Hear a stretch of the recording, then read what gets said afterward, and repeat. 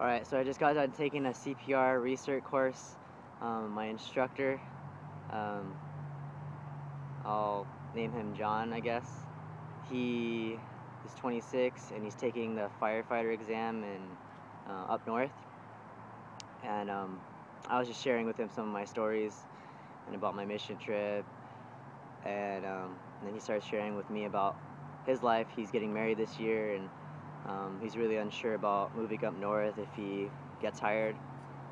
So I asked him if I could pray for him, that God would just, you know, just comfort him during the test, and know that God has an amazing plan for his life, and he's already proud of him where he's at.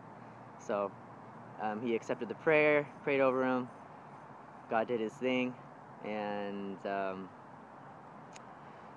yeah, it was awesome. So, amen. Thank you, Jesus.